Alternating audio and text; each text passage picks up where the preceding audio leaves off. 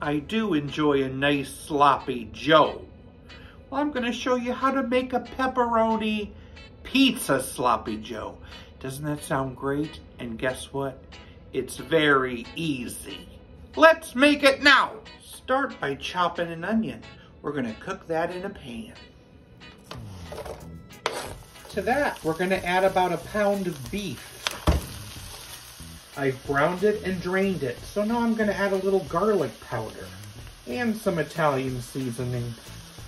Next, I have a 14-ounce jar of pizza sauce. We're gonna add that. You can use spaghetti sauce if you want. Next, I'm gonna cut in some pepperoni. Now you just let it simmer on low for 10 to 15 minutes. I'm adding a few shakes of Parmesan cheese and a cup and a half of mozzarella cheese. Sadly, I thought I bought some, but I didn't, so I'm using cheddar jack instead. Stir until melted and the cheese is nice and gooey, then it's time to serve right away. That's a sloppy one. Pizza Sloppy Joe. Ooh, there it goes.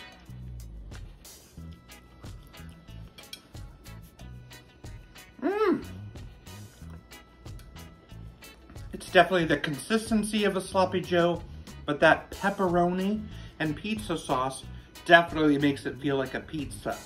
It is a very fun sandwich and super simple. It sure is cold outside. One tip I learned if you want to stay warm is that you should stand in the corner of the room. It's always 90 degrees.